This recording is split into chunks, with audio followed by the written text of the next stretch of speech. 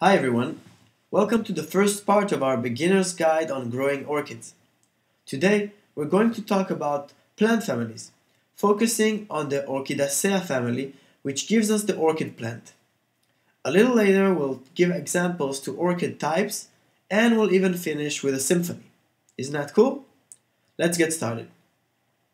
Sometimes botanists are undecided concerning plant families. For example, daisies and sunflowers are in both the Astraceae and Compositea families. These are not two different families, but the same family. The family name is just different. I know it's confusing. As for orchids, they belong to one family and have descriptive, easy to understand name, Orchidaceae. The Orchidaceae family contains more than 20,000 species. Therefore, it is the second largest family of flowering plants after the Astraceae. Orchids have a worldwide distribution. You may even know the orchid association with Greek mythology, Aphrodite and Cyprus. However, Costa Rica, New Zealand, and Sri Lanka have orchid myths. The white orchid legend is associated with a search in South America. Orchids exist as 5 types: epiphytes, lithophytes, monopodial, sympodial, and terrestrial. Epiphytes get their nutrients from the air and rain. Lithophytes have their roots attached to rocks.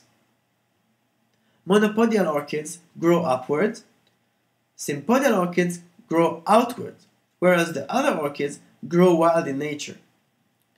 Here are some names for monopodial type orchids: Palanephosis amabilis, Palanephosis amboinensis, Palanephosis ludemaniana, Palanephosis schilleriana, Brassavola cuculata, Brassavola digbiana, Brassavola nodosa, and believe me, there are many more. We're not going to go through all of them. Here are some examples for hybrids: Cattleya, Cambidium, Dendobium, Mastevalia, Miltonia, Papiopedilium, and many more. If you grow a specially exciting orchid, you may want to hire a musical composer to create a song for it.